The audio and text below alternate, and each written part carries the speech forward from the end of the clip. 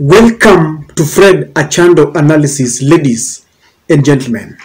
Kindly subscribe to our channel if you are watching for the first time. Someone gave me a challenge and he told me to summarize Raila's speech in Nigeria.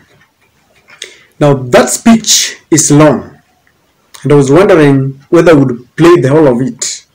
And I just realized that I can't play everything that Raila said. And I listened to that speech bit by bit. And after a lot of scrutiny, I realized that Raila's speech was full of hope, optimism, and a warning. And that speech targeted about five categories of people that I want us to look at. Number one, Raila wanted to make things straight because there has been a lot of fallacy that have been peddled in Africa that Raila has been losing elections and he's got this pen chart of rejecting every election results since 2007.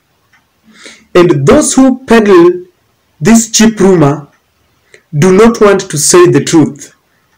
Even back at home, those who worked with Raila and were on his side in 2007 have now diverted their attention. They have changed the narrative and they say that Raila never won. Yet they were the same people who maintained that Raila Odinga won, but because he always places the interest of the country first before his personal interest, he decided to let go and he shook hands with the then president, the late Mwai Kibaki, and they worked together under that coalition government. So Raila wanted to make things straight, that whatever has been said about him is not true. I did an analysis yesterday where I presented Julius Malema reading a riot act to Raila Odinga and telling him to step down, that he has contested for very many years and he has been losing, so it is time maybe to anoint someone to go ahead. Now, I realized that there are a group of leaders, people like Malema, who are talking because they don't understand what is happening in our country, and you can forgive them. But someone was challenging me in this channel that maybe Malema is not ignorant of what is happening in Kenya.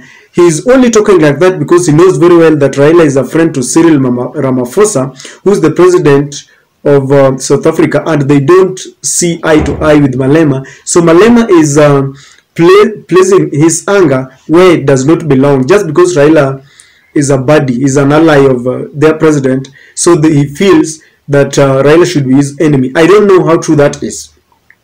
So Raila made it very clear what has been happening, and I believe that those who watched and listened to his speech will now have a change of mind and a change of thought about him, because you know, when you hear this story from one side, it's very difficult to judge. I think most of them will now understand that maybe Raila is not as bad as many African states have said, because most of the sitting presidents sometimes just want to demonize him. Now, after making things straight, the other thing that Raila wanted to do is to try and encourage the opposition leaders, quote unquote, those who are trying to contest against the sitting presidents. Because in Africa, it is very, very difficult to defeat a sitting president, because he or she will be controlling all the instruments of power. They are the commander-in-chief, they control the military and the police. They control the bodies that manage elections in those countries. If it is in Kenya, it is the IEBC, Independent Electoral and Boundaries Commission, and they always swear allegiance to the sitting presidents.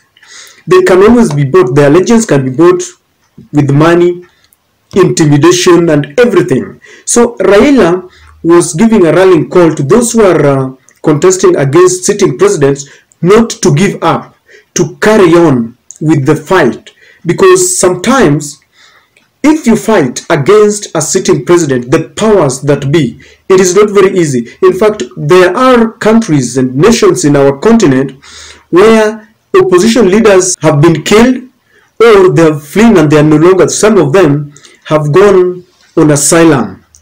They are now living in other countries because they fear their lives. They fear for their lives. So Raila was encouraging them to keep on fighting because nothing comes easy. And the message was also meant to encourage the followers of these opposition leaders. Because the strength of any opposition leader, the strength of any leader who is trying to battle with the sitting president lies with the people.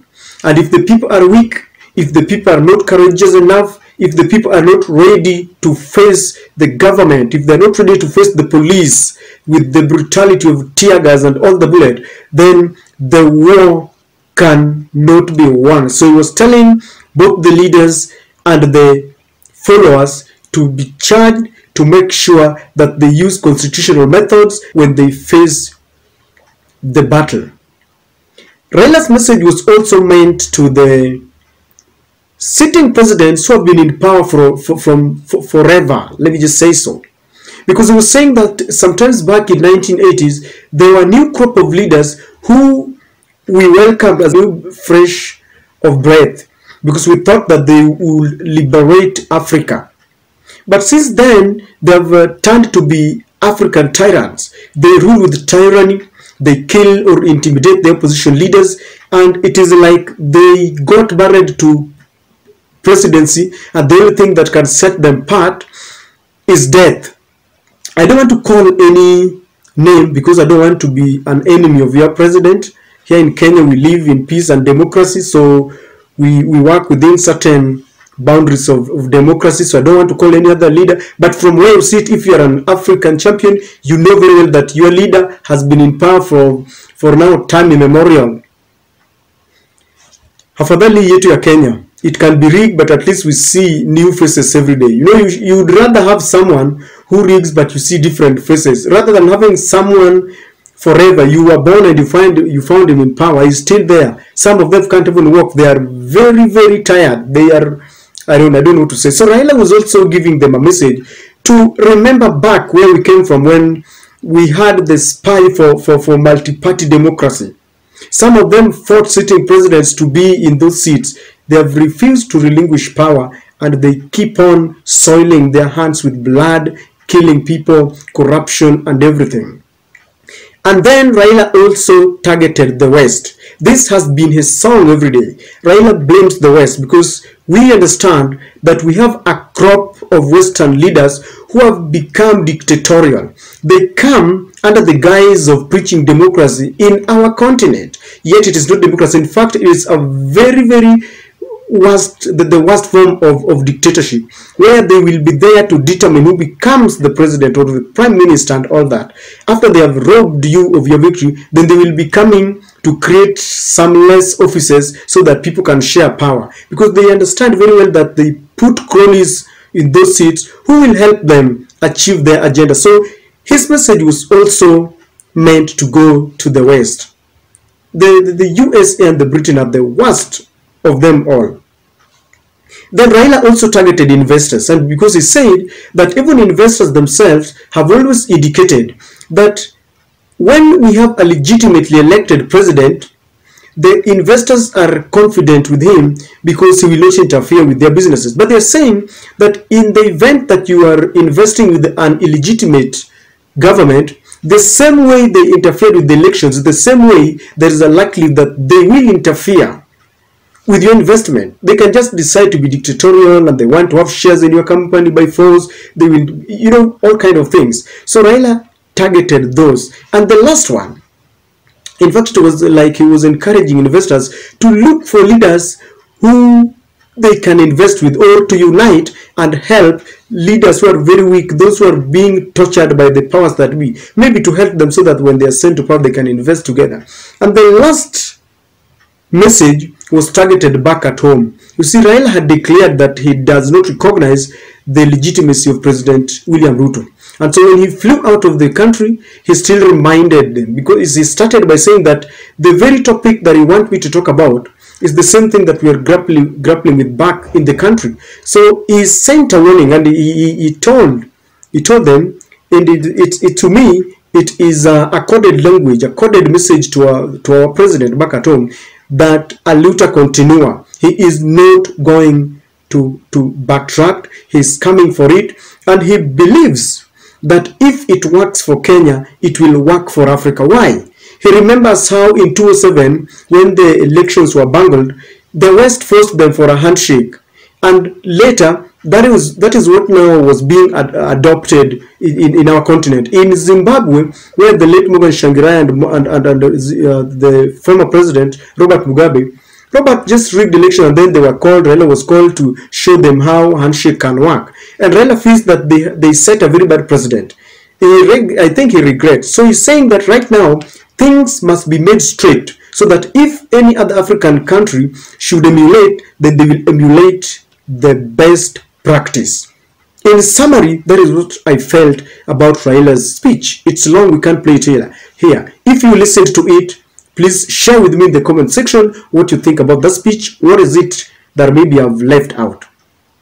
That is my take, ladies and gentlemen.